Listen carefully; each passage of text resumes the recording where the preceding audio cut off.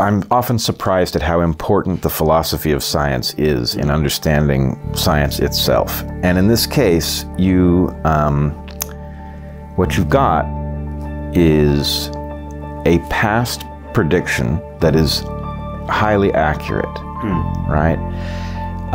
You predicted a pandemic of variants. Yeah. Everyone knows that we are now living a pandemic of variants. So the point is, when somebody gets something like that right, then the answer is, what do they know that I don't know? Right? They should be coming to you now and saying, what did you know that we don't know? Teach us that. And to the extent that they're not, that is on them.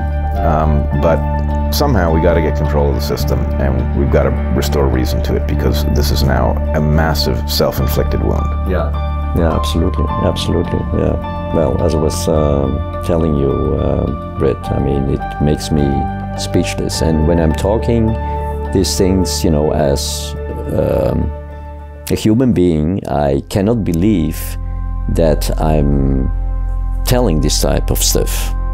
But when I take a deep dive in the science, as I'm something, you know, I get immersed by, and I say, well, this is so compelling.